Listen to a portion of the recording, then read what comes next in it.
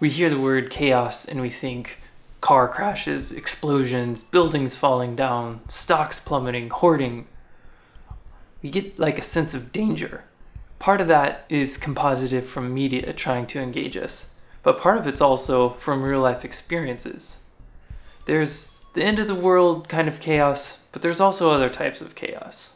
Maybe you've just finished reading a new book and you go to put it on your bookshelf and you realize there's not enough space. You have something that doesn't fit where it belongs. Chaos could be as simple as you have a dilemma, but you don't yet have a solution. You may be trying to buy a home in a really competitive market. You may win the lottery. You may meet someone who makes you feel butterflies inside. Or you could see a car wreck. There's all kind of different things that are chaotic. Part of life, an important part of life, is being able to evaluate these chaotic situations. Then there's the ornate. Fine detailed things for the pleasure of looking. Lines made to keep the eye intrigued while it moves around and sees. Seemingly devoid of meaning and lacking any kind of confrontation. Humans across all cultures and times have carved meandering lines into blocks of wood, or let their hand dangle along as they capture a fleeting moment in time. Doodles, decorative, the ornate. The world fades away as the object emits tranquility. So what if we blend these chaotic and ornate concepts together?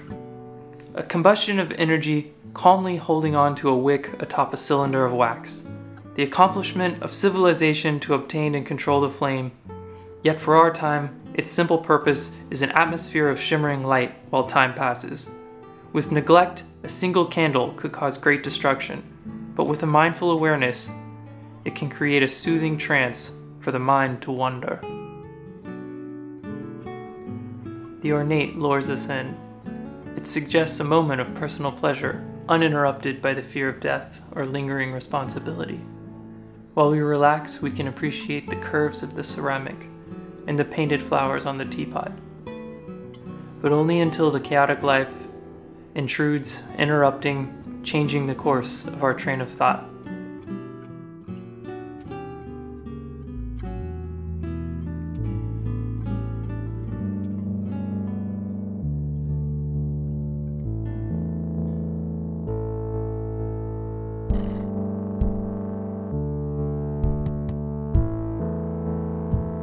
Photos of beaches, vacations, getting away from it all, those don't make for good art. Good art comes more from a place of now, a place that's leaning into the future, that's placing little calm, contemplative ideas, that as time goes on, these ideas can be shared and passed on. Maybe it's a sensation of oxygen in our blood, or maybe it's a feeling that our memory is finally letting go of negative memories and they'll be lost forever. A cleansing feeling.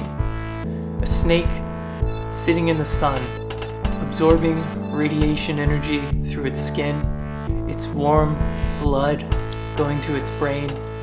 And right then, maybe there's a moment when it gets a glimpse of the infinite wonder of existence.